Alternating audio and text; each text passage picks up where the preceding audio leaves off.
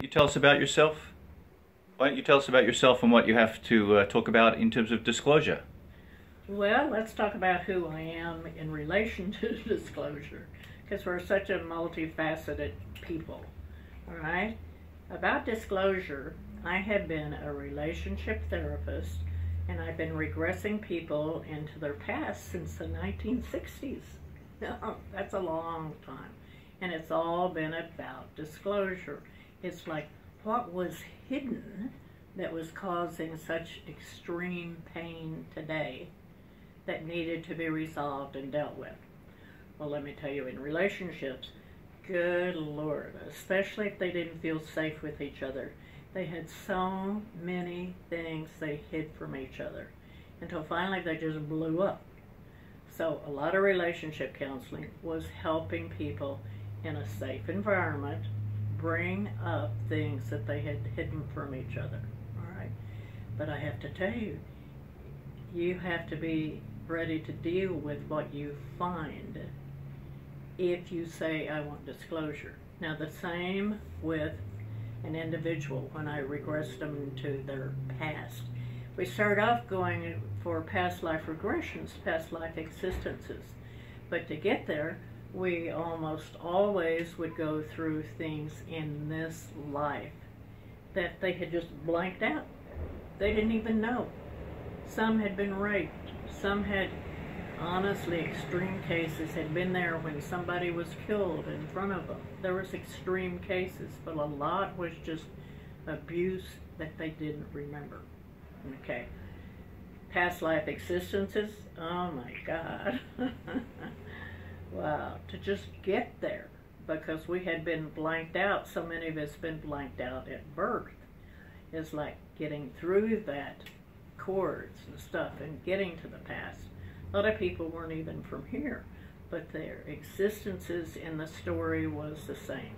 So, the key to all of this is, if you disclose and you say, I want to know everything, number one, we are going to get to know everything, because we're in the Aquarian age.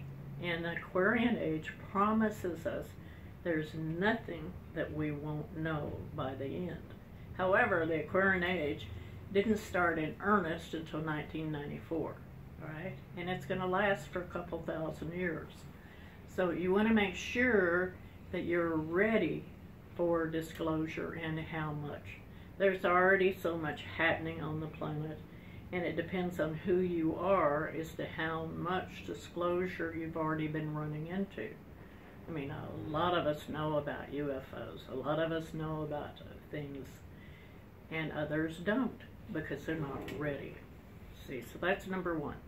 But let's say you do find out things and they're very painful, like, wow. Well, here's what I would say. Number one, the other person or persons, if you can disassociate yourself somewhat and go, wait a minute, am I going to take this so personal, or is this the other person's lesson? And I would tell you, it is the other person's journey. They may be being a villain. They may enjoy hurting. A good person, when they bring up that they have hurt somebody, they always feel guilty and remorseful and things. But a villain does not. I have to tell you, is they were justified in hurting you. It's like, wow, finally you got what you deserved. See, I can't say they're total villain, but they're, at that point, they were in the villain part of their personality. Well, all I can tell you is forgive them. It's like, it's almost like forgive them for being at that step in the journey, right? Because we do go through victim, villain, hero. That's the evolution.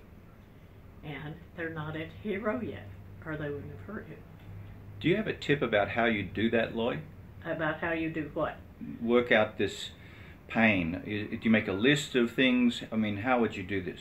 Well, what I would start with is, before you go to disclosure, right? I would make a list right now of what you already know. You've already been hurt lots of times and you know about it, right? You also, whether you like it or not, have hurt lots of people yourself.